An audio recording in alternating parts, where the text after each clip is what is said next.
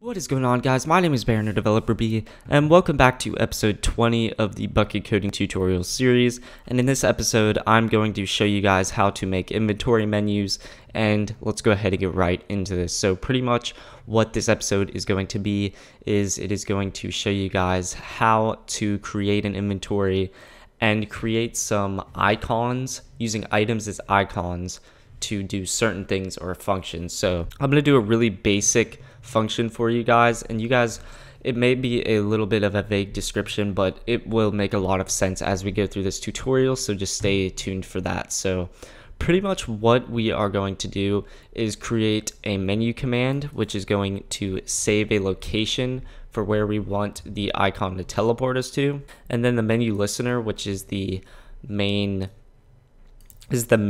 listener class that is going to be doing most of the work for us. And we have this config, and I didn't create my own config manager. I just used this basic config because I felt like it was easier and we didn't have to do anything with a custom configuration, so we're just going to use the basic one. So we're done with that class, and let's go ahead and go into our menu command. And pretty much what this is going to do is save the location of the icon that the player will be teleporting to, which is a little bit of a flip on words, but I'll explain it later. So all we're going to do is go ahead and say plugin.getConfig.set, and we're just going to say hub.x or hub.world.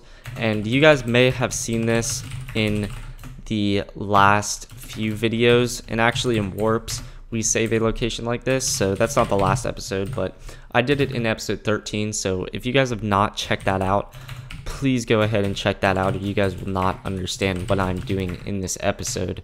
And make sure that you have probably watched all the episodes before this, because this may seem a little foreign to you if you have not done so. So I'm going to actually go ahead and go through and do all this because it is a bit boring to watch, so I will be right back. All right, guys, there we go. And this is just going to go ahead and save the player's location to the hub, which is going to be where the function is teleporting us to. And then we are going to go ahead and send the player a confirmation message saying you successfully set the hub location. So this is kind of like a set spawn command in a sense, so it's just going to save the player's location and then send them a nice message. So now that we are done with that, that's pretty much actually it for this command. And now we are going to get into the main part of this episode, where we go ahead and create these different things. So let's go ahead and get right into this. We are going to go ahead and say @event_handler, and this is actually going to be an on join command, and we are going to make this like a strict hub plugin. If you guys don't know what a hub plugin is, it's pretty much the main server or a lobby where you can go into other servers. Servers like Hypixel and Mineplex have a hub system, so if you don't know what a hub system is, I recommend you guys go check out those servers. The IPs are mc.hypixel.net and mineplex.com, so if you guys want to go over there, I'll have these servers in the description if you guys want to go check those out. But this is where you can get an accurate representation of what I'm doing, and it's a better explained version of what I'm doing. This is just one of the most basic forms of that. So pretty much here we go. We are going to set the player variable up, and this is just going to track whenever the player joins, and we are going to actually clear this player's inventory. So we're going to clear their inventory of any items, and we are going to create a new item stack, and this is going to be the menu item, and it is going to be a compass, because most servers use a compass as their kind of menu, and it is a really nice item to use, kind of like a navigation thing, so it is nice. So let's go ahead and set up this meta, and we did this in episode 10, I believe. I'm not really sure, but it is the customizable item stacks episode. So we are going to set the display name of this item to be chatcolor.green plus chatcolor.bold.toString, and we're going to call this hub menu. And then we can space that chatcolor.reset plus chatcolor.gray. Oops, I don't know why it keeps entering. It keeps like pressing enter for me, and it's kind of annoying. I don't know why it's doing it. But anyway, we are going to say right dash click. And that will signal that you have to right click this item. Most of the other servers that use this menu have that little signal right there. It's just useful and it looks kind of nice. So now we can go ahead and create the lore of this item, and pretty much it's just going to be directions, and we're just going to say right click to open the hub menu. Pretty simple, pretty basic stuff, and we should be good right after that. So now we can just go ahead and set the lore to lore and set the meta to meta. Make sure to do that, or else none of this will work. I used to have problems with that in the past, but I figured out that I was not setting up my meta or anything. So let's go ahead and go into the player's inventory and set an item, and this is going to set the item to a specific slot in the player's inventory. So it goes by index, so you start with the number 0 as always. So we are going to put it in the first slot, which is 0, and then we're going to put menu in there. And whenever the player joins, it's going to clear their inventory and always have menu as the item. So there we go. That is our first listener of many. We're going to have a few more. And this one is going to be the interact event, which we actually did in the last episode, I believe. Yes, the signs episode. So it is going to be similar to that. And here we go. So we're going to check if e.getAction equals, and we're going to have a new action in here. And this is going to be right click air. And we are going to want to check for this, and we are going to want to check for action dot right click block. And what that these two little things are, if you don't know, I haven't really explained it, but if you don't know what that is, it's an or symbol. So we're saying if this is true or this is true. So only one of these have to be true for it to work. And an and, which is this sign, means that both of them have to be true for it to work. So if you don't know, that's just a little bit of Java. If you haven't like looked at it, I recommended that you looked at it, but if you don't know what that is, I just explained it. So if it is right click air or right click block, then we are going to set a player variable.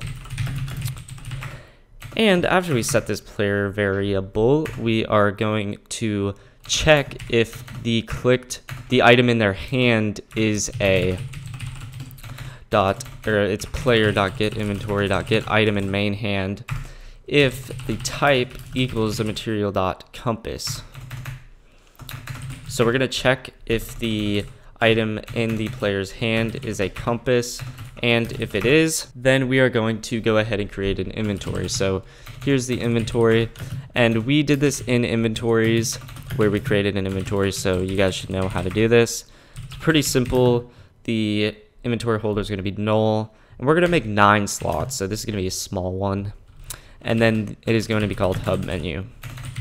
And there we go. And now we can just say player.openInventoryInv, and we are done with that. So there is the interact, and now we are going to get into the more in-depth listener, which is a new listener that we have not used yet, and this is going to be an inventory click event. And what this click event is it pretty much triggers whenever a player clicks an item inside of an inventory. So it's not just an item, but any slot. When a player clicks it inside of an inventory, it will call this particular event. So let's go ahead and check for some things. So we're going to say if e.getClick,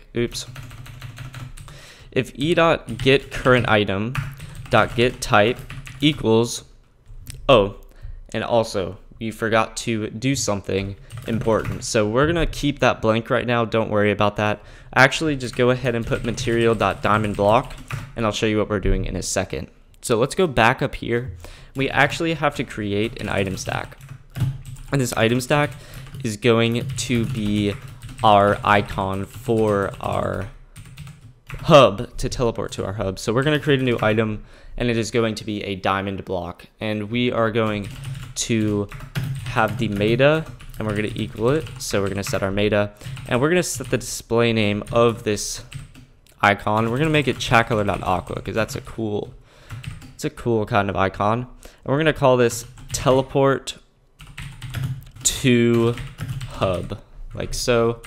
And then we are going to have an array list called lore, and we are going to set the lore saying what this does, and pretty much this is going to click to teleport to the server's hub, like so. And we can just say meta.set lore and item.set display name. Oops, not set item meta. It gets kind of confusing after a while, but there we go. And now we can go ahead and say imv.set item, and we're going to set this to the middle slot, which is 4, and the item, and then the item will be in there. And the first thing that we are going to do in this inventory click event, which I almost forgot, is we are going to e.set canceled to true. And we can actually do this in here. We don't want to cancel every single item that goes in our inventory. Pretty much what that e.set canceled true does is whenever you click an item, it'll bounce back into the inventory, so you can't move the item around. And that's pretty much what that does. So that's how servers do that, is they just cancel this inventory click event in certain things. So we are going to check if this current item is a diamond block, and we can actually surround this. If e.get inventory, I get name dot equals hub menu, then we can actually surround that in that, and then it'll be more specific. So the only time we will be able to cancel this is if a diamond block is inside of the hub menu. So now let's go ahead and do some more stuff, which is going to pretty much make this all work. So we are going to cancel it, and we are also going to say player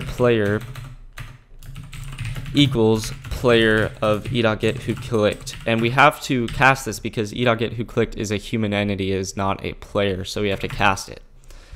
And as you can see, player is a human entity right there. It says extends human entity, so it in fact is a human entity.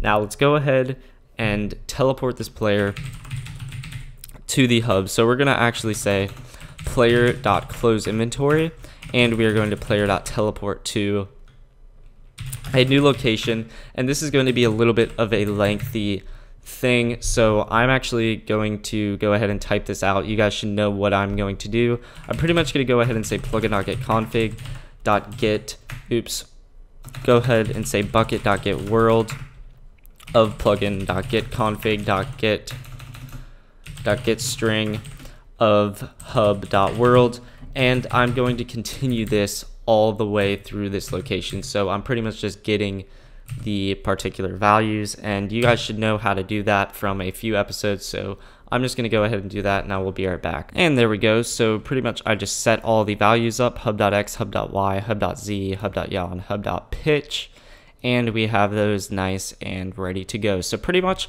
when the player clicks on this item, it is going to teleport them to this location and is going to close the inventory. So we are going to say send them a message. Actually, we're going to say player.send message chat color.green, and we're just going to say sent you to the server's hub or something.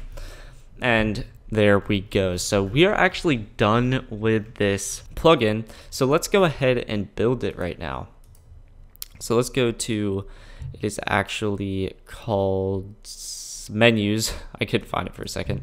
Menus. And let's go ahead and go inside of this Minecraft, and let's disconnect actually and reload the server.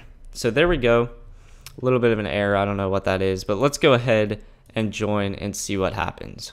Alright guys, I made a simple mistake. This actually said menu, and I had to change it to save location. So this is actually going to work now. Let's go ahead and build this. I'm sorry if you guys copied that. It's my apology. But go ahead and build that and go into the game and exit out. And let's go ahead and reload this. Now we are going to have a clean server. And as you can see, whenever we join, we actually get this hub menu thing. And what is that? Well, it is the item we actually created, and it says hub menu, right click, and right click to open the hub menu. So let's see what happens when we go ahead and right click this thing. So as you can see, the hub menu opens and we actually get a nice little thing right here, and it says teleport to hub. Well, we can't do that yet because we actually have to set the server's hub. So let's go ahead and go over here and say /save location, and this is going to set the hub location. So if we go inside of here, go to plugins and menus and config, as you can see, it set the hub up, pretty simple. And if we go into this hub menu, it says teleport to hub, and it will teleport us to the hub. So thank you guys for watching. That was a basic tutorial on how to do a menu, an inventory menu. Really simple and basic form of an inventory menu. If you go ahead and check out those servers, there are some examples for you guys, so you guys can try and base something off of them. And it's really fun to do, and you can be like, wow, I made something similar to Hypixel or Mineplex using menus, and you can actually do it. They may have no function and like not show everything, but you can actually create the descriptions and stuff with the stuff I taught you. So thank you guys for watching, and I will see you guys in episode 21.